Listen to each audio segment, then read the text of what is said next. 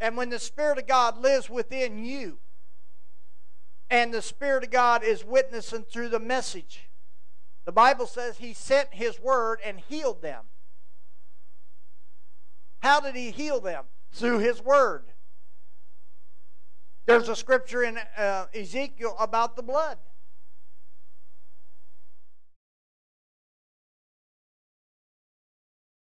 This Bible, no matter how many times it's been interpreted, there's words in here that have so much power that if you learn to use your faith, you can speak unto the mountain and the mountain will be removed. Do not understand why sometimes you can pray and instantly it happens, and sometimes you can pray and it takes time. Don't know what's mustered up on the inside of the individual you prayed for. Don't know what's blocking the thing to happen. You're either a child of God or you're a child of the devil. One or the other. You're either going to heaven or you're going to hell. One or the other. You're either a child of God or you're a bastard. Why is the gospel so important to be preached into all the world? It has to be preached into all the world and before the end shall come. The end is about here. The end will end today for somebody. Their life will be over, and it's over.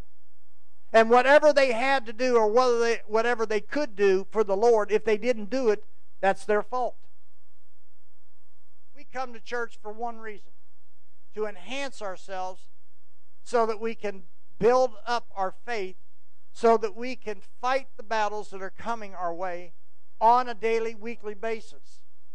And some of the battles that we're going through right now, and some of the battles we will go through, you'll need faith for it.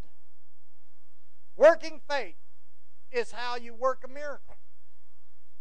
You have faith when you see somebody that has a need or a problem. You go to that individual and you tell that person what you see or what you believe. And that individual has to understand that you're doing it to be a help to them, not a hindrance or a hurt. How do you help an individual? They got to want help. Prepare yourself. Get ready for the soon coming King. Prepare and get ready. What's that really mean? That means to get this in here right and get all of this animosity and jealousy and prejudice and all this stuff out and get right with God. Some people think, well, there's a whole bunch of people going to heaven. I'm going to tell you, there's a whole bunch of people going to hell too. The Bible says hell enlarges itself daily. And hell's just as real as heaven. We have a choice, either heaven or hell. We have a choice to live for God or not, to believe or not believe. And only you can make that decision. Nobody can make that decision for you. Why do I have to do certain things? Because that's what God said to do. They didn't want to listen to Moses when Moses got the commandments and came down off of the mountain. They went back to their old ways.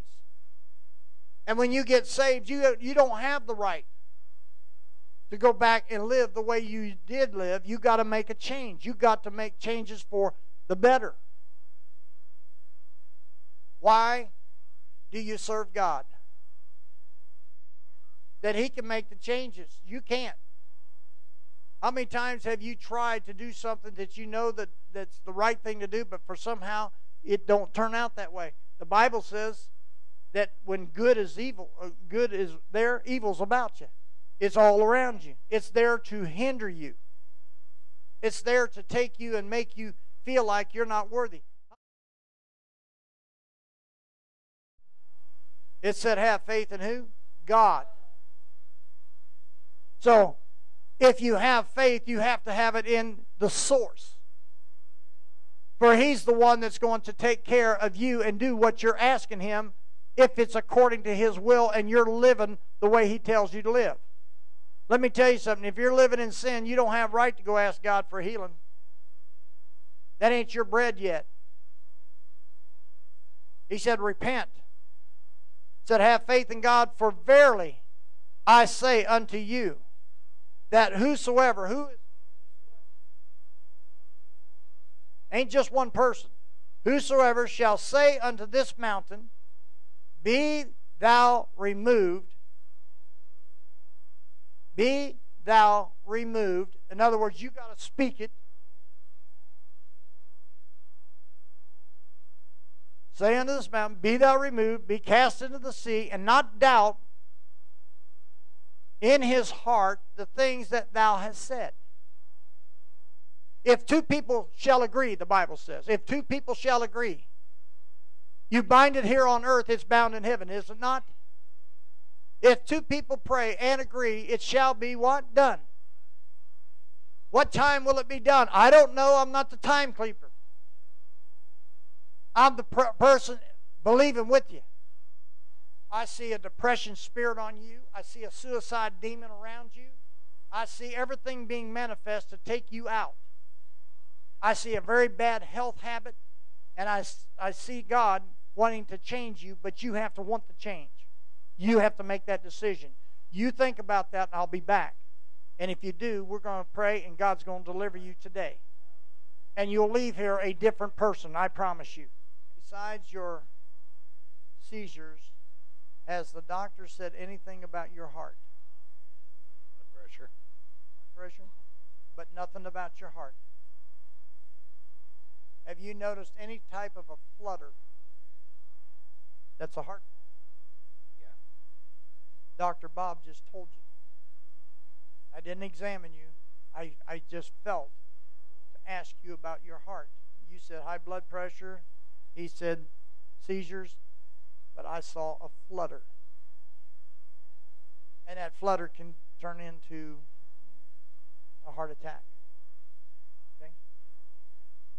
I see this suicide demon. I've watched it since you was in here. I watched it. And it's been dealing with you a long time. There's been times that you just felt like just ending it.